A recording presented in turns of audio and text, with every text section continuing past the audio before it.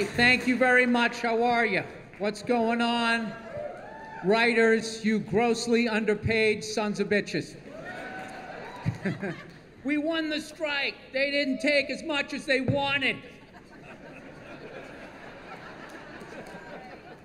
You got to go after their yachts the next time. The next time you pick it, like, what is that, Malibu? One of those M towns, right? Marina Del Rey. Get rid of their coke and their whores. You hit them where it hurts. You know, fucking pick it up down Bob's Big Boys, or whatever the hell you were doing. All right. Got to get mean.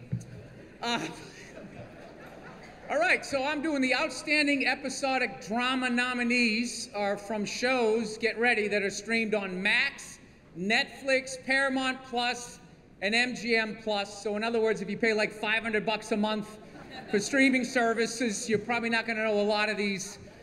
And if you're like me, you got kids under 7, you don't know any of them. I am streaming Shogun late at night. That's all. Yeah, that should have come with a warning label. Fucking boil a guy to death in the first episode in like real time. He just wouldn't stop screaming. I had taken a gummy and a half. I was not prepared. Was not prepared. Outstanding. Anyway, here are this year's nominees. And I'm looking at the envelope, and I'm gonna open it, which I'm now doing.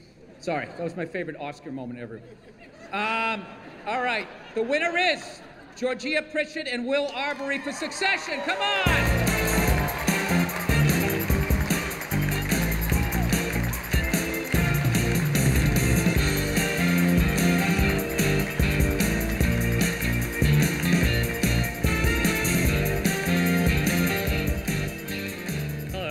Thank you.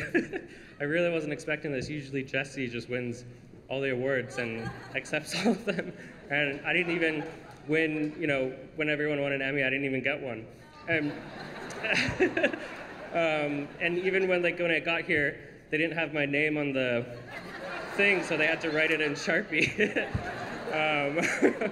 So I'm very surprised.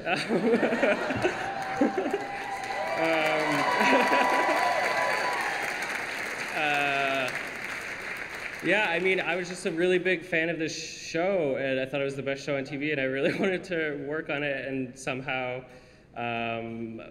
through the grace of God and Frank Rich, that happened. And so thank you, Frank, and thank you to Jesse. He's a genius. He's very generous. He's an amazing man. And thank you to all the writers. Thank you to Georgia, who wrote this with me.